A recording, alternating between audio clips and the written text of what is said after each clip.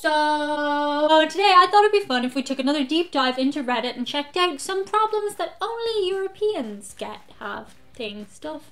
Title to be refined. What things are basically uniquely European problems that you don't have in America and Australia? I'm gonna stop using my hands so much. Before we get into the video, please subscribe, please, or else I'll be sad. Oh, Chewy will also be sad. We'll be sad. Chewy, do your sad face. He's doing it, you just can't see it, it's behind the cup. Okay, the first problem that we have here is different Netflix content when you change country. That is so true. I want to watch my show! You would think in all of Europe we might have the same one, because if you're just taking a little trip across the pond, say to London for a day or something, you'd think we'd have the same Netflix, but we really don't. I've got to say, I think Ireland has better Netflix than the UK. Of course, you can call me biased. I don't know, maybe we have better buying video deals. And I know you guys keep saying get a VPN, but honestly I'm just waiting for one of those VPN companies to come and sponsor me. I actually did get an offer from a VPN company, but I checked them out and I didn't like it, so. Today's video is sponsored by me. On the flip side, something that can be quite annoying is when I'm watching something on British television and I go to watch it on my iPad, say like a channel app, sometimes they won't let me access it here in Ireland, and I'm like, why? It's pretty annoying. The next thing somebody says is a uniquely European problem is small roads. They said, don't know if this is just England. It's not. But my street can only fit one car and a skinny person, and the main road outside it can barely squeeze a bus and a big van. Okay, this is a huge part of my fear of driving.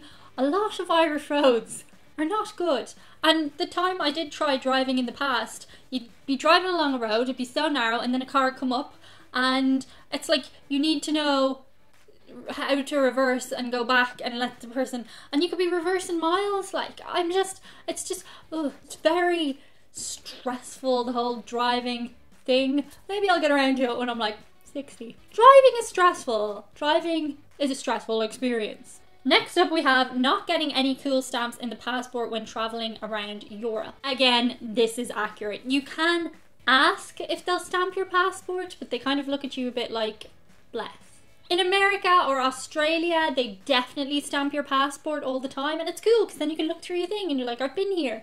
But according to my passport, I've been pretty much nowhere. Nowhere.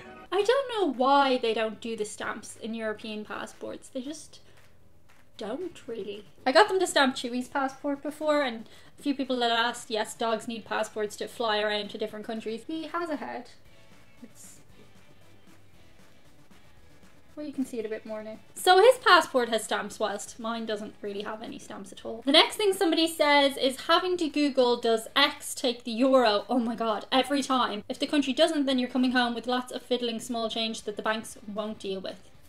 Accurate. So in Europe, not everybody uses the euro, which is extremely annoying. I gotta say, it is handy that a lot of places do use the euro, but there's a lot of places that don't. And there's no pattern of understanding which countries don't use it.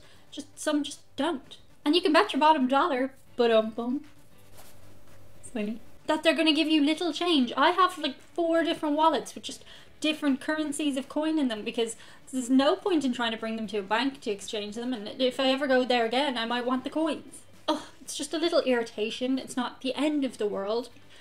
It's frustrating nonetheless. That it's cheaper to take a 2-week holiday to Mallorca than a 10-day nature trip to Center Parks. Okay, Center Parks I think it's an English thing. I can totally relate though. We have parks like that. They're like all-inclusive things where you can bring your whole family and stuff. And yes, it's very accurate, especially in Ireland. Ireland is one of the most expensive countries to live in the entire world. And so if you choose to holiday in Ireland, it's not necessarily your cheapest option. There are times when I've gone, oh, I'd love a weekend break, and maybe I'll pop down to Cork or something, stay in a hotel with a nice swimming pool, sneak the dog in. A puppy! Bark, bark, bark, bark. And then I find out I could go to Italy for the weekend for cheaper. Flights and hotel included. And then I just get frustrated and don't go anywhere and just stay in my apartment as I do my whole entire life. My whole entire life. I'm never leaving. But yeah, it's bizarre. You'd think that like you could stay in the same country for cheaper, but No, not necessarily. The next person says, how many cheek kisses do I do here? In France it's 2, in the Netherlands it's 3. Are there more kisses in other places? How many kisses are acceptable in formal situations? Can we just shake hands awkwardly like in the UK? Yeah, I've definitely found this as Ireland has become more cosmopolitan. If you're doing the cheek kissy thing, which you really shouldn't be right now, there is a pandemic going on globally. But in past days when you used to do it, not this. That's the new greeting now, you touch elbows, it's so weird. I do the 2 kissy thing, which I find weird enough in itself, and then somebody going for a third, and you're like, ugh, and then you end up with this weird lingering, face-to-face moment, and it's just a hell of a lot of awkwardness. In Ireland, I found hugging to be the most common thing that people do, but then it can be extremely superficial, a hug. You know, I just don't, why are we doing this? Ugh. Greetings are hard. The next thing is quite simply paying for public toilets, and I've seen a few people in comments mention this too. Yeah, in Europe you have to pay to use a public toilet. In most places I found, in France and Italy. But in Ireland there actually aren't many public toilets at all, which is even more awkward. Usually you'll have to pop into an establishment, which you're not really supposed to do, but what's the alternative? We just got a brand new toilet built in the city centre, which I'm super excited to try, which I realise now as I'm saying it sounds weird. On the flip side, I have a list of very good places to use the bathroom in Dublin city centre, which is not something that you would think you would need, but yeah. Useless things you know. The next one is having to decide how to vote in the Eurovision. A lot of countries come in and they enter a song, and then at the end of the night, one country's song is picked as the best song in Europe, but not Europe because other countries enter now too. Confusing. But back in there, we used to have a panel from each country. So you'd have a panel of experts, you know, people in songwriting and stuff to say whether it was the best song or not. And a little bit of politics would creep in here and there. England and Ireland always had this weird voting thing where England would vote for us, which was kind of a sorry about all that stuff. And in turn, Ireland would go, feck off, you're not getting any of our points. Everybody was okay with it. But more recently, they made it so that people can text and phone to vote, like anybody in the public. And now it's just become an absolute, I can't think of a better word. It's become a shit show. Because obviously people who immigrate into different countries vote for their own country, and it's not about the best song anymore, and some of the crack's been taken out of it. So Ireland actually used to win a lot. I think we're the most wins ever, and then we won 6 times in a row, and then we couldn't actually afford to host it anymore, so we entered kind of a crap song. That's just what happened. It's actually quite expensive to host the Eurovision. Like, good for tourism, but expensive. The next one says waking up to some American news or trends that you see all over the internet, like that Super Bowl. That's not popular here.